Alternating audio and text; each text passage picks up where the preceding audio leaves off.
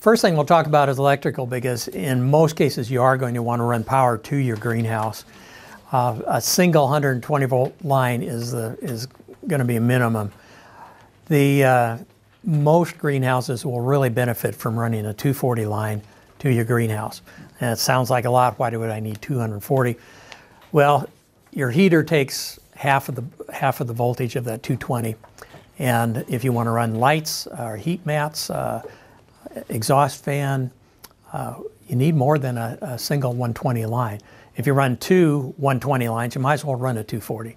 So the idea is to run a 240 line to your greenhouse, put a little mini circuit breaker panel in there and split it. Maybe you'll want to, if it's a bigger greenhouse, you'll want to run a 240 line out for a heater outlet in the greenhouse. And so that's what I've got in my greenhouse. I've got an outlet for 240, but then the line is split and goes to 120 for the outlets, the lights, the heat mats, and the air circulation fan. So ask your electrician what they advise. Depends where your circuit panel is in the house or where the power is available. First time we hooked it up, they hooked it up to a bathroom circuit. Well, it turned out if the heater was on in the greenhouse and my wife used a hairdryer, boom, the circuit went off. So make sure you get isolated circuits so you can keep your power on in the greenhouse. One thing you want to be aware of in the greenhouse is water and electricity don't mix. So you want to make sure your greenhouse is well grounded in case there is electrical leakage in any of your wiring. Now, your circuit breakers don't protect you from a shock, but a ground fault circuit interrupter does. And there's different grades of those. You can have them put in, you see them in the bathrooms with a little red button on them.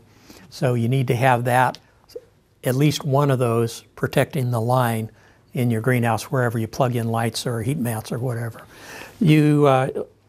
Failing to have a built-in one, you can use a portable and plug your electronic equipment into one of these. So that's another option. I'm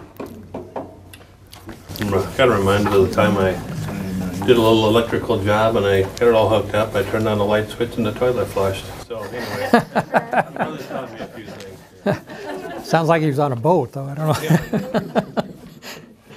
know. Yeah. So when your electrician grounds your electrical system in the greenhouse, we want to ground it twice, not just once. You want to ground it twice, because if that first one fails, you still need to, for your protection, I have a second grounding line. I only had one in mine, and I learned the hard way. I went to grab the door to leave the greenhouse, and it was hot. And the ground, there was water in the system, and the connection to the grounding rod in the ground had corroded over the years and was not doing its job. So maybe if I had two, it still would have shocked me. But anyway, make sure you're well grounded on your electrical system in the greenhouse. The question is, if you have a metal frame greenhouse, do you ground the metal frame? And it's a good idea to ground the metal frame separately. However, the electrician may tell you that the wiring, the conduit is attached to the frame, so you don't need to, all that's grounded, so you don't need to ground the conduits or ground the frame separately. But if you have any doubt, ground the frame as well. Because that was what I was grabbing onto, was the frame, the door.